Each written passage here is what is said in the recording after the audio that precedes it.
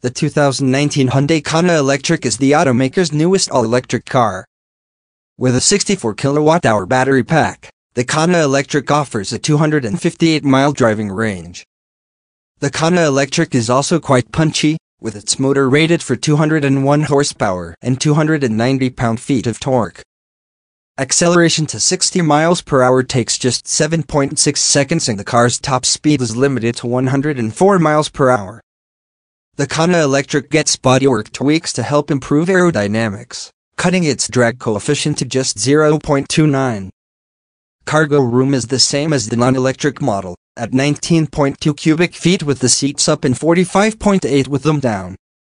A full charge on a level 2 charger will take less than 10 hours, Hyundai says. High-speed charging capability is included as standard. The Kona Electric will be offered in 3 trim levels, with features including a host of active safety tech, wireless phone charging, a head-up display and LED headlights. Hyundai plans to launch the Kona Electric in California first, as sales are strongest in that state, before rolling it out nationwide. Keep clicking or scrolling to see more of the 2019 Hyundai Kona Electric.